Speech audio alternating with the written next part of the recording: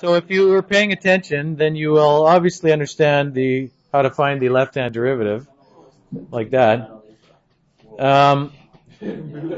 We want to find the right-hand derivative now. This, yeah, it would help if you guys would be quiet. If you want to find the right-hand derivative, this is the tough part because you're using a different function to the right of 1 than you are at 1. If you look back at the definition of this function that you're using here, to the right of 1 you're using this function, at 1 you're using this function. We're aiming for it, like we're supposed to confirm that the slope is positive 1 on the right and negative 4 on the left. We already found that it was negative 4 on the left by going through the long definition here.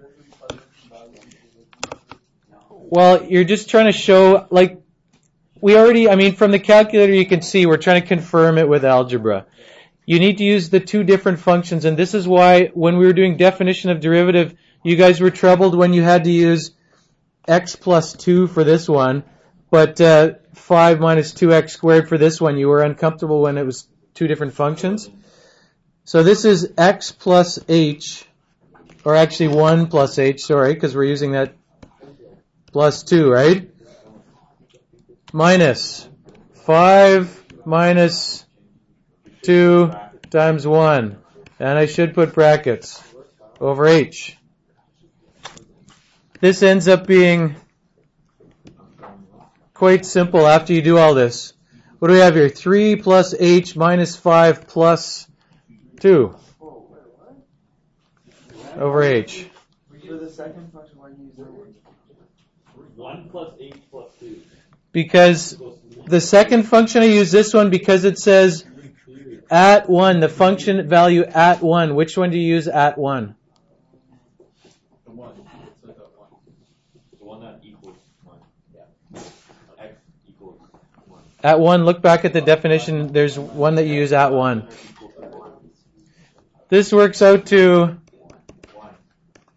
1, which is what we expected it to be, right? You get h over h, which is 1, and the people... You do because it's the value, it doesn't matter. It's when you have to do it the other way that it would cause problems. So this, I ran out of room here. Oh, but I can create some more space. I know, it's terrible. I don't know if they're equal. 0 equals 1, right? So then the left-hand derivative does not equal the right-hand derivative.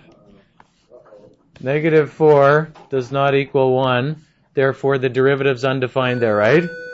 Yes. Good job. I think a lot of algebra. Glad we recorded the bell there.